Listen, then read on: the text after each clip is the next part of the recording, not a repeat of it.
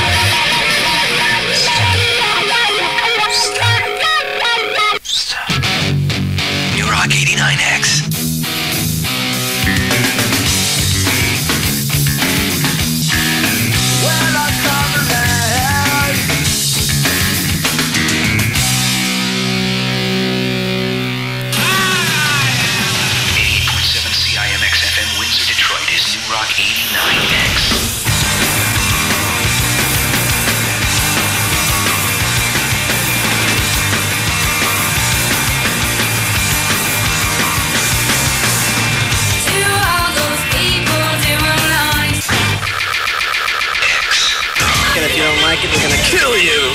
89X, New Rock News. New Rock 89X, quick medal count with the Olympics. U.S. how many, Christina? 17. 17 in the league. Germany looks like they had 14. And Canada had 2. So U.S. is on top. Number so one. So far, yeah. But things can change. Still early. Things can change, Vince. How many days left to the end? To the closing ceremonies? I don't know. Probably. You've been watching all week, and you have no idea. Well, it's going to go at least probably to the weekend, don't you think? Yes, Vince, I think. Today's just like whizzed by. I can't believe it's 6 o'clock already. Time for the dish. Christina, what's up? Okay, Vince. Well, it is Tuesday, which means it is New Releases Day. But before we get to the new releases, there's one tragedy. It's just been a weird year for musicians. A lot of deaths going on this year.